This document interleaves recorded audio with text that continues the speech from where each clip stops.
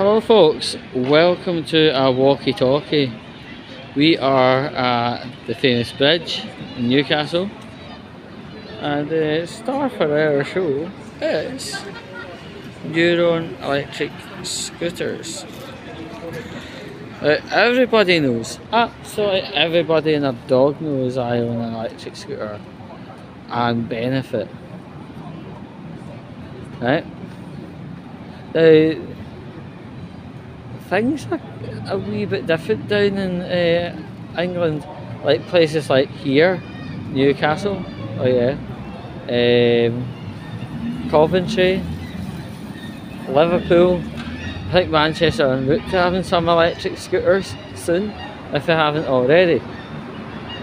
Now the thing is, these electric scooters, also known as Neurons, are much akin to our next bikes they have up in Glasgow.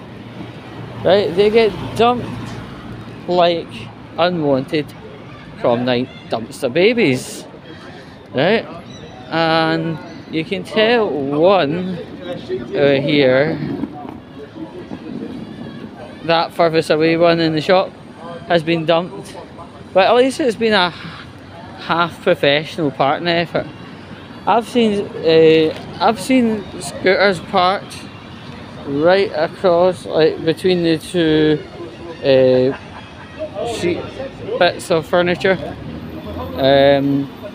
I've seen them being dumped across the threshold of doorways like that, and this is all within not even 24 hours, right? It's very, very much like our next bikes, just dumped at your arse. And especially if one of these scooters get parked in between the bin and the wall, that blocks all form of walking safeties for anybody pedestrian, and heaven forbid it, anyone disabled, right? That could easily cause a collision, that could cause, something to fall over the scooter and collide, smacking the ground, missing teeth, you name it, broken leg, right? Absolutely terrible. Now, there was one exactly doing that thing, blocking the width of the pavement as annotated, right? And all I did was just move the scooter in toward the wall. This is example location, okay? But a guy came shooting at a place called Call Tour, right? And said, "You will not move my scooter," right? Spanish guy, say what you want. And I said, "That's not your scooter, that's a Neuron scooter owned by Neuron Mobility." He went, "I am moving it," and he forcibly moved it and kind of like parked it like. So at least he done some form of effort, but he was getting fairly aggressive verbally, aggressive disagreement you could call it, right? Luckily that he didn't name call, luckily he didn't threat, I didn't threaten him, I didn't name call him. It was just he somewhat aggressively spoke to me and forcibly moved the scooter, and I said, "That isn't your scooter, that's owned by a company called Neuron. Have to re-establish the pronouns, who it belongs to, particulars of ownership," that's what they call it in the courtroom, right? I had to reinforce the particulars of ownership, but I just walked away, all that stuff. I had a wee look at a thing called the Neuron website, just to see if there was anything that they need to know about the scooter and whatever else. The answer is, they said to me, well, not said to me, but it was on the website, for issues like this you may need advice from the police. I don't really like phoning the police at all, and I only phoned up on the grounds and intents of advice, and because I've been often threatening transmitted between either party, and because I had not been threatened with like injury, death, or being assaulted with like a corrosive substance, and absolutely nothing criminal has happened yet.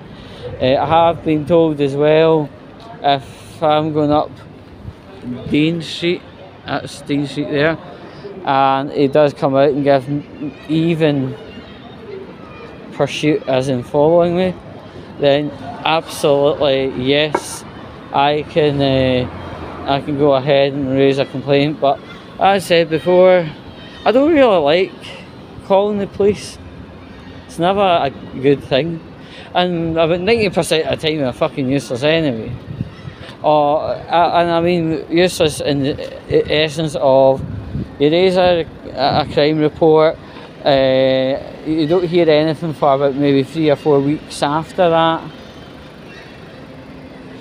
and then they say, right, whilst we're away for this 4 hour week, hullabaloo, checking over things and getting the other side story, we've tried to look up CCTV, and we have found CCTV, but the camera's dirty, so that renders the investigation dead.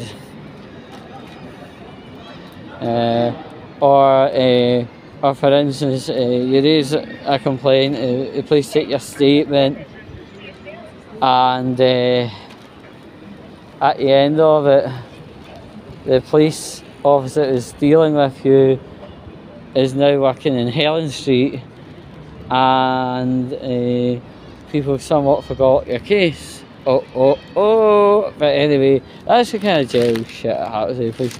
But heaven forbid you smoke a joint or something. Fucking 2 riot vans and some other police car and a whole bunch of CSI, CID, whatever you like to call it, attend and shove things down your mouth and up your arse. Happy days, innit? If you like things up the arse, then that might be okay. But like, heaven forbid you have your hi-fi system on 1 decibel over 74. Got bipolar, hums are useless. Right, so yeah, it's a bit crappy, but I'm fine. I was just wanting to do a video articulating some of the downfalls of these, rent a bike, rent a scooter type scenarios. We had the same situation with Nextbike. I personally hadn't had any issues with Nextbike, but Glasgow in general, people dumping the bikes, and then more recently, people breaking the locks of these Nextbikes and taking them as far as bloody England and whatever else. That actually genuinely did happen, might I tell you. And people go to cycling the bike mad with it, and parking the bike in really, actually very dangerous places, such as in railway stations, right up at the end of the platform, inches away from the trains coming in and out. But anywho, it's 9:14. I'm going to get off. I love you all. Big love to everyone. Only person that's not getting love is that Dafty from Coulter, and anybody who rides one of these Neuron scooters. Psst, buy your own.